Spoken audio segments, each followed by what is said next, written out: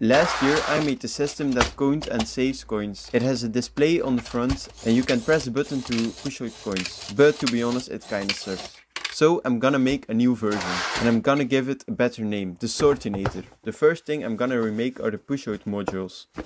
Here you can see it in action. It's a simple servo that moves at 180 degrees with a gear on top and a slider that pushes the coin out. The old design looked like this.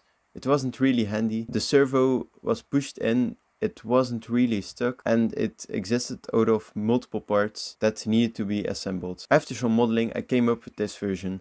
The servo is now vertically placed and the whole thing looks a lot better and is fully parametric, so I can make it the dimensions I want without remodeling the whole thing. So after taking it out of my PC, you can see it looks really good and it exists out of two parts. The first part is the slider.